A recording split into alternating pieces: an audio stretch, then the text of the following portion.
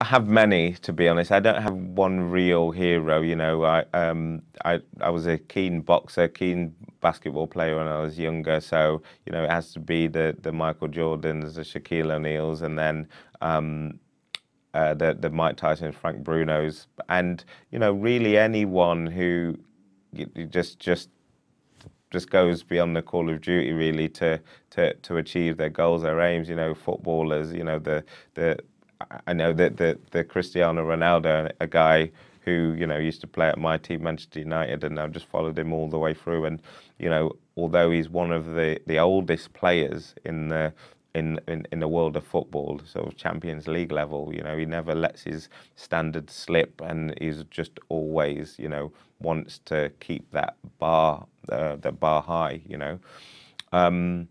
Yeah. What was the other question? Who's your mentor? Do you have a mentor as a bobsleigh? Yeah, so as far as mentors go, when I first joined the team, there was a guy named Steve Smith. He's actually now one of my coaches. So he retired 8 years ago and came back. And he was someone that, you know, took me under his wing, because I started not always as a driver, I was a pusher for 4 years. So he taught me, although we were each other's competition for that spot on the bobsleigh. You know, he didn't, you know, hold back in teaching me everything he knew.